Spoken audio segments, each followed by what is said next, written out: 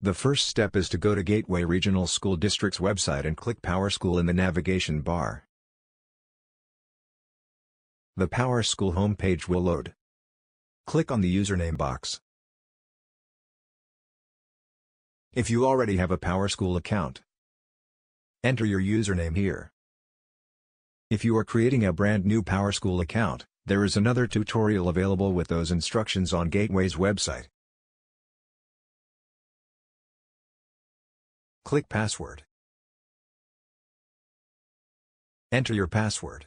If you have forgotten your password, click the Forgot Username or Password link. Remember to check your spam or trash folders if you do not get the reset email in a reasonable amount of time. If you do not get the reset email, you will need to email the guidance office to have the password reset. The email address can be found at the bottom of the login screen. Click Sign In. If the account information has been entered correctly, you will be taken to the PowerSchool Parent Portal. From here, you will need to complete the Gateway student profile in order to see your child's schedule.